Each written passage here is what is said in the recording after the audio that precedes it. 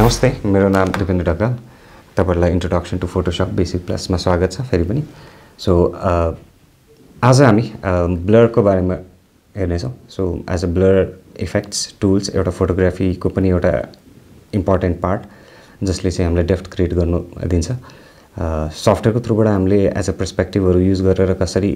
त्यो depth generate गर्न सक्छौँ भन्ने एउटा पार्ट हुन सक्छ, जुन चाहिँ एउटा स्केलिङको फ्याक्टरबाट पनि एउटा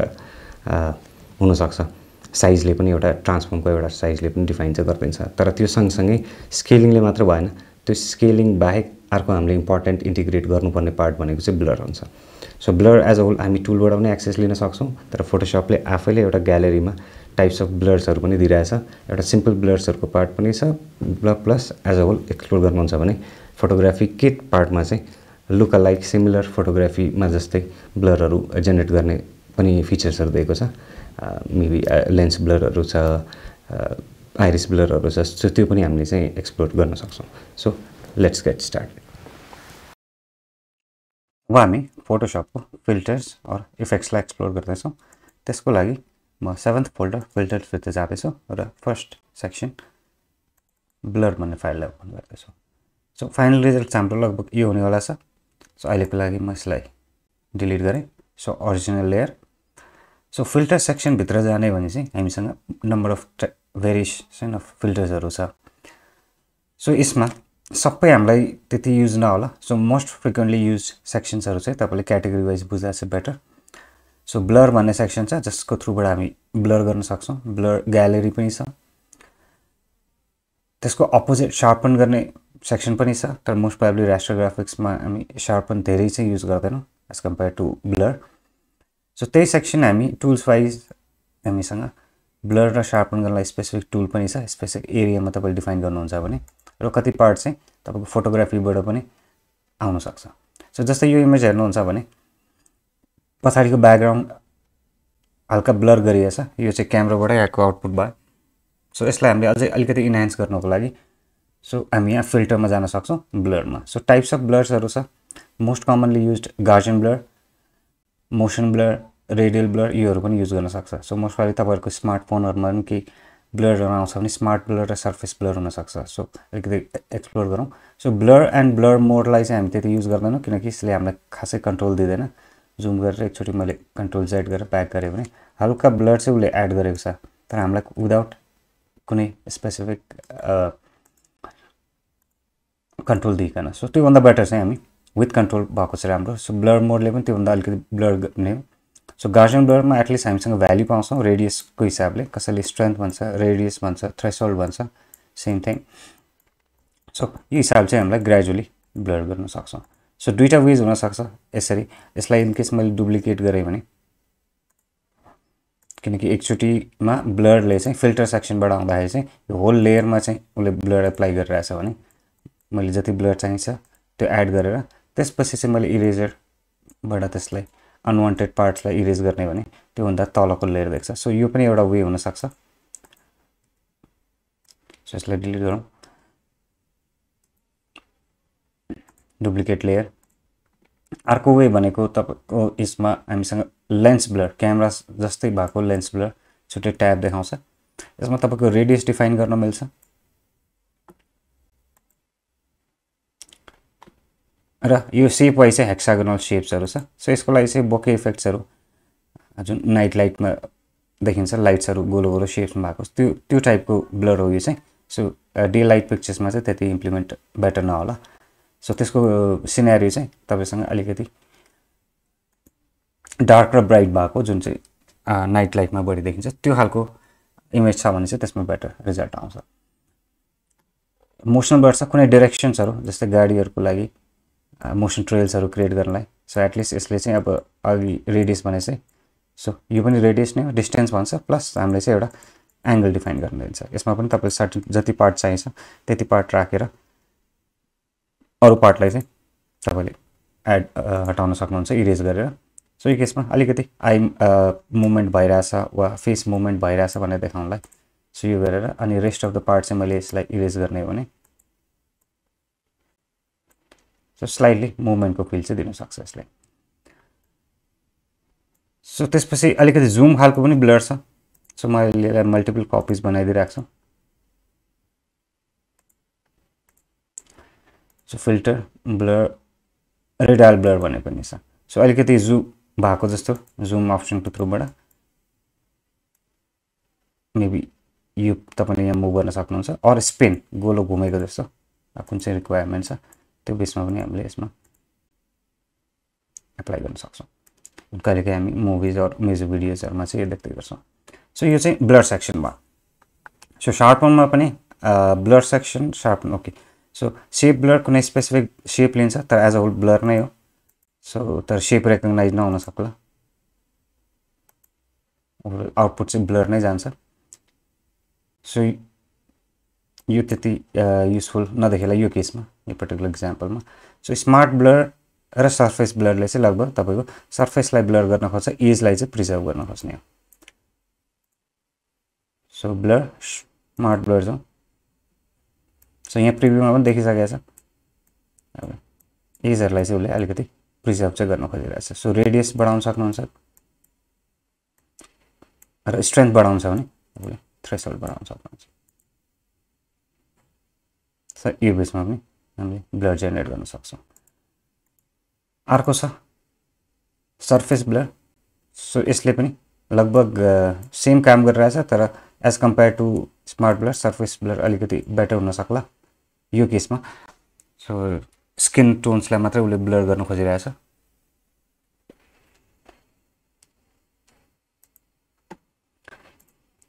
र हामीसँग ब्लरको ग्यालेरी पनि छ यही सेक्सन हामीले माथि फिल्टर भित्र गएपछि क्यामेरा र फिल्टर भन्ने पनि छ जसमा चाहिँ क्यामेरा कन्ट्रोल कलरको कन्ट्रोल एन्ड ब्लर्सहरु एन्ड शार्पन दुईटै एक्सेस यहाँ दिइरहेछ सो यसमा जानुभन्दा अगाडि पहिला शार्पनमा हेरौं यहाँ पनि यो शार्पनहरुको लेस कन्ट्रोल छ हामीसँग smart sharpen or unsharp marks use गर्न सक्छौं सो बेस्ट म चाहिँ फ्रिक्वेन्टली अनशार्प चलाउँछु सो अलिकति शार्प चाहिँ गर्दैन तर यो भन्दा पनि बेटर हामी स्किप गर्न सक्छौं यसलाई माथिको क्यामेरा र फिल्टरमा गएर यहाँ हामीसँग भेरिएसन अफ कन्ट्रोल्सहरु छ जसमा चाहिँ मैले कलरलाई ट्विक गर्न सक्छु सो अहिले म कलरमा त्यति गएन बट अलिकति टेम्परेचर चाहिँ यसलाई कुल चाहिँ बनाइदिन्छु क्ल्यारिटी अलिकति बढाउन सक्छु मेबी अलिकति कन्ट्रास्ट बढेको जस्तो देखिन्छ अलिकति फगी टाइपको गर्ने कि अलिकति क्ल्यारिटी बढाउन सो म यसमा क्ल्यारिटीलाई एड गर्छु तर मेरो मेन इन्ट्रेस्ट भनेको चाहिँ बेसिक्स टोन होइन डिटेल्स भन्नेमा छ सो हामीसँग दुईटा ब्लर र शार्पनको लागि दुईटा सेक्सन यहाँ दिएको छ एउटा शार्पनिङ र तलको सेक्सनमा गएर नोइज रिडक्सन सो शार्पनिङले हाम्रो शार्पनकै काम गर्छ सो मैले शार्प गर्न सक्छु यति धेरै पनि जानु पर्दैन बट मच बेटर देन हाम्रो ओरिजिनल फिल्टरको शार्प भन्दा सो कि यो जान सक्छौं अर त्यसको रिभर्स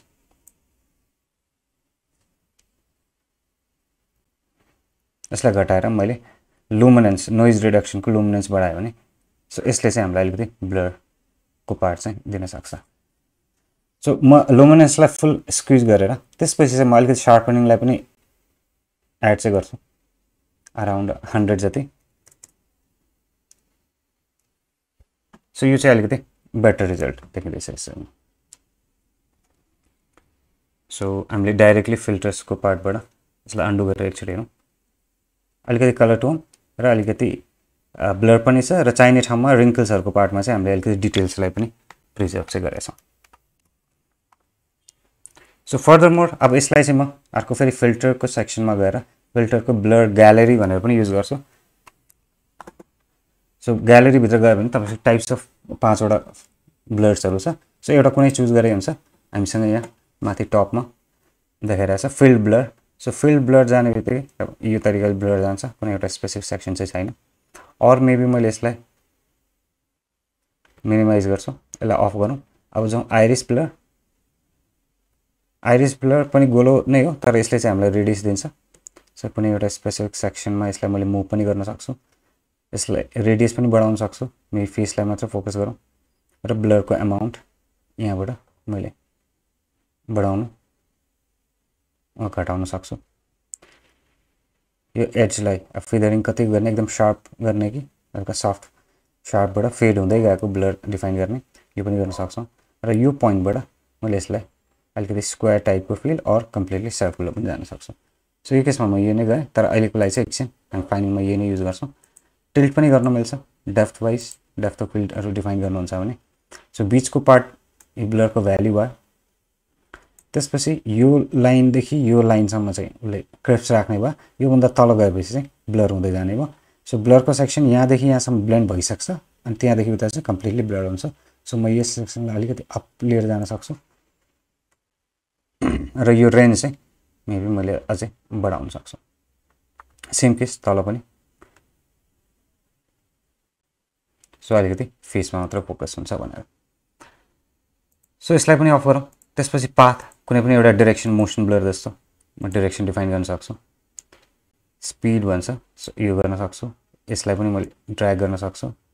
डाइरेक्सन चेन्ज गर्न सक्छु यो छ र स्पिन ब्लर हाम्रो रेडायल ब्लर जस्तो अलिकति स्पिन भएर आउँछ यो चाहिँ पर्टिकुलर सेक्सनमा आइरिस ब्लर जस्तै नै काम गरिरहेछ सो अमाउन्ट धेरै गर्ने वा थोरै गर्ने यो डिफाइन गर्नु सो यसको लागि चाहिँ अहिलेको पर्टिकुलर इक्जाम्पलको लागि चाहिँ हामी आइरिस ब्लर बेस्ट हुनसक्छ सो फेसमा मात्र फोकस आयो मोर अलिकति ग्रेन्सहरू यहाँबाट पनि मैले यसलाई इन्क्रिज त गर्न मिल्छ ओभरअल सो फोटोग्राफीमा कम्प्लिटली वाइट एन्ड ब्ल्याकको सेक्सन हुँदैन अलिकति ग्रेन्सहरू चाहिँ एड भएको हुनसक्छ सो यो ग्रेन कहाँ मात्र एप्लाई भयो ब्लर भएको सेक्सन मात्रै सो 52 टु मच 0 गरौँ छैन सो एड गरौँ मेबी 10 जति हल्का ग्रेन्सहरू यसले चाहिँ अलिकति रियलिजमको पार्ट चाहिँ जेनेरेट गर्न सक्छ सो ओके गरौँ एन्टर अर मेबी यहाँ माथिबाट ओके गरिदिनु भयो हुन्छ यो पार्ट आयो सो यसलाई अझै पनि अलिकति कुल टोन डिफाइन गरौँ सो म एकचोटि फेरि फिल्टर क्यामेरा र फिल्टरमा आएँ सो टेम्परेचर अलिकति अझै पनि ट्विक गर्छु ब्लूतिर लिएर जान्छु येलो अर ब्लू सो हल्का कुल टोन सो मर्निङ र इभिनिङको फिल अर विन्टरको फिल चाहिँ आउँछ प्लस त्यो सँगसँगै स्याडोजहरू मेरो अलिकति डार्कर छ सो यसलाई पनि अलिकति टच चाहिँ गर्दै सो हाम्रो ब्ल्याक पार्ट छ सो ब्ल्याक पार्टलाई म स्याडोज ब्ल्याक अर स्याडोज भन्ने सेक्सनमा गएर यसलाई बुस्ट गर्छु हैन यो स्याडोजको पोर्सनलाई पनि अलिकति डिटेल धेरै टु मच जानु परेन बट अलिकति ब्याक चाहिँ लिएर आएँ अर मेबी मैले फेरि टेम्परेचरलाई अझै अलिकति ट्विक गर्नु पर्ला so before image before blur र आफ्टर ब्लर सो यतिको डिफरेन्स आउन सक्छ सो एज अल कन्क्लुजन तपाईँले बुझ्नुपर्ने पार्ट स्ट्रेट फरवर्ड यहाँको फिल्टरको ब्लरले त्यति साह्रो एक्सेस नदेला तपाईँले भनेको जस्तो रिजल्ट नदेला सो इदर तपाईँले ब्लरको ग्यालेरी युज गर्नुपर्ने हुन्छ एन्ड मिक्सचर विथ क्यामेरा र फिल्टर यहाँ पनि हाम्रो एउटै प्लेसमा ब्लर र सार्पनको फिल्टर दिइरहेछ सो यो चाहिँ ब्लर सेक्सन हामी मोस्ट फ्रिक्वेन्टली युज हुने भएको भएर त्यसपछि अब नोइजहरू कहिले यहाँबाट पनि एड गर्न सक्नुहुन्छ नोइजहरू कुनै सेक्सनलाई पिक्सेलेटहरू यहाँबाट पनि गर्न सक्नुहुन्छ so but not frequently use render क्लाउड्सहरू अलिकति डिफाइन गर्नुहुन्छ नट रियलिस्टिक क्लाउड्सहरू र स्टाइलाइजको सेक्सनहरू छ मेबी एउटा यो ओइल पेन्ट फिल्टर चाहिँ अलिकति बढी पपुलर देखेछु आजकल सो यसले चाहिँ अलिकति तपाईँलाई स्केच गरेको जस्तो फिल चाहिँ दिन्छ वा डिजिटल आर्ट गरेको फिल चाहिँ दिन्छ सो यो पिक्चरमा छिटो जाउँ अब अहिले लाइन्सहरू सार्प लाइन्सहरू त्यसलाई चाहिँ ब्रसले गरेको जस्तो देखाउनु छ भने चाहिँ तपाईँले स्टाइलाइजमा गएर ओइल पेन्ट भन्ने एउटा फिल्टर एड गरिदिनु भयो भने सो अहिले भ्याल्यु एकदम धेरै छ सो ह्युज चेन्जेस आइरहेछ so if as an effect तपाईँले लाइटिङ अफ गर्न सक्नुहुन्छ इन केस तपाईँको अलिकति बम्प्सहरू जस्तो देखिरहेछ भने अलिकति स्मुदर हुन्छ यस केसमा सो कहिलेकाहीँ निड पनि हुनसक्छ स्टाइलाइजेसन 100 र क्लिननेस 100 सो क्लिन कम गरौँ कम्प्लिटली कम सो स्टाइलाइजेसनले अलिकति डेप्थ थपिरहेछ अर मेबी स्टाइलाइजेसन यो धेरै लाइन्सहरू ड्र्याग लाइन्सहरू भयो भने मेबी यसलाई कम पनि गर्न सक्नुहुन्छ सो यो दुईटालाई स्टाइलाइजेसन र क्लिननेसलाई दुईटाको मिक्सर गरेर चलाउनुहुन्छ भने रिजल्ट बेटर हुनसक्छ सो यो केसमा मैले के गरेँ 3.7 हुन्छ क्लिननेसलाई 4 राखौँ र क्लिननेस भन्दा स्टाइलाइजर अलिकति बढी राख्छौँ मेबी 7 एन्ड स्केल अभियसली त्यो डिटेल्सको स्केल छ तपाईँलाई अलि धेरै सानो सानो इन्क्रिमेन्ट चाहिन्छ कि अलि धेरै चाहिन्छ त्यो बेसमा सो स्केल चाहिँ म फुल बढाइदिन्छु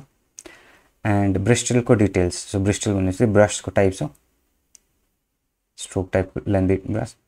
सो यसले खासै त्यस्तो युज डिफरेन्स दिएन सो यसको लागि चाहिँ ठिक छ सो एज अ होल तपाईले चाहिँ स्टाइलाइजेसन र क्लिननेस सो अहिलेको हाम्रो ओभरअल आउटपुटलाई हामीले अझै एक लेभलले अप मेबी मोर इन्टु आर्टतिर चाहिँ ड्राइभ गरेछौँ ओके सो आज हामीले ब्लर फिल्टरको बारेमा हेऱ्यौँ सो ब्लरले हामीलाई एज अ होल सो के दिँदो रहेछ कति टाइप्स अफ ब्लर्सहरू हुँदो रहेछ सो सिम्पल ब्लर मात्रै भनेर पनि हुँदो रहेछ त्यसमा